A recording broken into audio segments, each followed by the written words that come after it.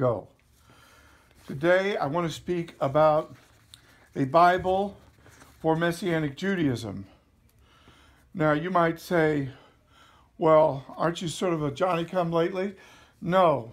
The statement when we incorporated Artists for Israel International in 1980, 36 years ago, was promoting biblical Judaism.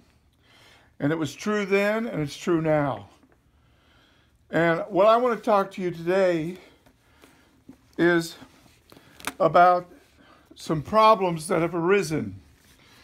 Here is the Nestle Aland Greek New Testament. When you open it up to the fourth gospel and you look at the first three verses, you see out in the margin some references to the Tanakh. Remember, when Rav Shaul went into the shul, when Rav Shaul preached, he would get his doctrine from the Tanakh. And here it says Proverbs 8:22s. I don't know whether the camera can see this or not. The S stands for sequence. That means the verse after it, the verses that come right after it. Proverbs 8:22. That this scripture in Mishlei, chapter 8, is a scripture that speaks of the eternality of Chokmah. That God's Chokmah was always possessed by him. Now, during the 19th century, there was a British scholar, very talented Hebrew exegete, and when he gets to the word Kof Nun He, he shows that it means to get, to acquire, to possess. It has to do with ownership. It has to do with property. And the mikneh is not just cattle, but it can be other property. And that's also involved with that same root, Kof Nun He. Now, when you get to the Orthodox Jewish Bible, we have three Bibles now, the Hebrew, the Yiddish, and the English. When you get to this translation, it says, Hashem possessed me in the Reshit of his derek before, that's talking about pre-existence, his works of old, his creative works of old, before the creation. You say, Goebel, aren't you kind of just nitpicking here? No, friend. This Arian controversy was the main problem that was being dealt with in the 3rd and the 4th centuries. Is it really a good idea, is it really wise to blithely insert Arian translations into popular Messianic Bible versions? You see this? JW's cult Bible, their so-called Watchtower Bible. Here it is right here. Do you really think that your translation should line up with theirs? A popular translation says, Adonai made me at the beginning of his way, the first of his ancient works. And this particular translation, done by a cult, the New World JW translation, the Watchtower Cult Bible, says that he produced me at the beginning of his way. Produced, made, it's all the same Arian heresy. You say, well, why are you nitpicking? It's not nitpicking, friend. It consumed the Orthodox believers the 3rd and 4th centuries.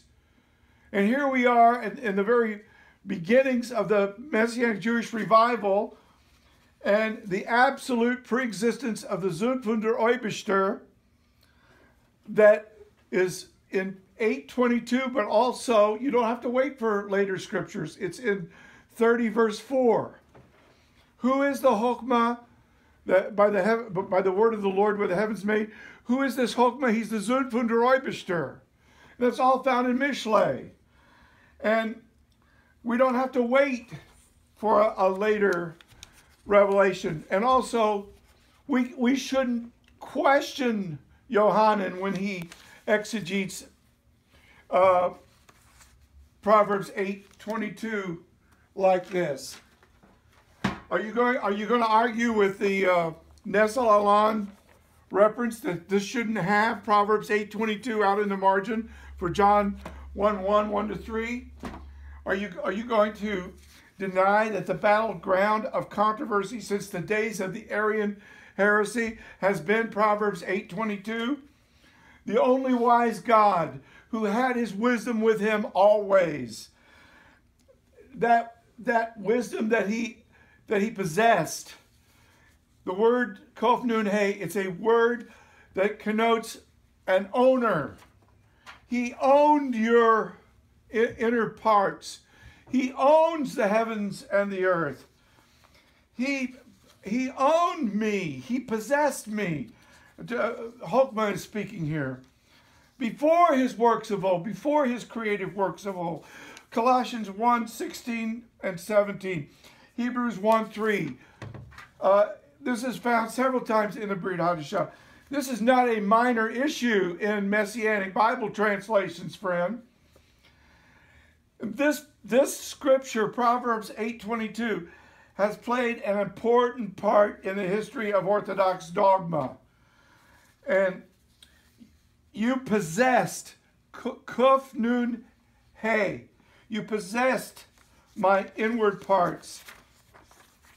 If you go to our website, afii.org/O,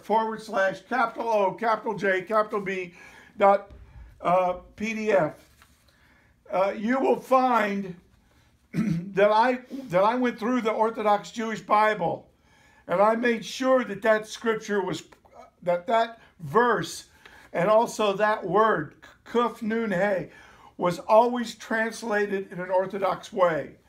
Not like this guy. He didn't worry about that. And some of these Messianic translators don't have any more wisdom than he had when it comes to Proverbs 8:22. You better take a look at that before you spend a lot of money buying it. It could have a leather... look, this guy, Charles Taze Russell, if he gives you a heretical Bible, but he puts an expensive leather binding on it, are you gonna fork over the cash to buy it? Of course not. So you say, well, just get off of it, Goebel. What are you trying to do? Cause trouble? Look, we cannot blithely introduce Arian translations into Messianic Bibles without paying a terrible price. Because later on there will be Messianic Jews who don't even believe that Moshiach ben David was Elohut and that he incarnated in his own person the Chokmah which was with God. He says in Yohanan chapter 14 verse 10 that the Elohim Ha'av is in me and I am in him.